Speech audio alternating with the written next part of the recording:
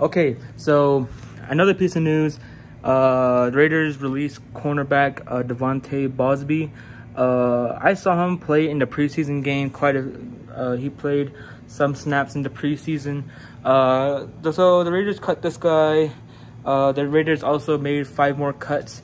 So I'll be making separate videos, or I'll probably cram them all into one video, because the Ethan Westbrook's release and the De'Vante Bausby release came out like afterwards, and I already made a whole separate video on the other 5 cuts. So that's basically all the news I got. I'll let you guys know if anything else pops up. So that's basically it.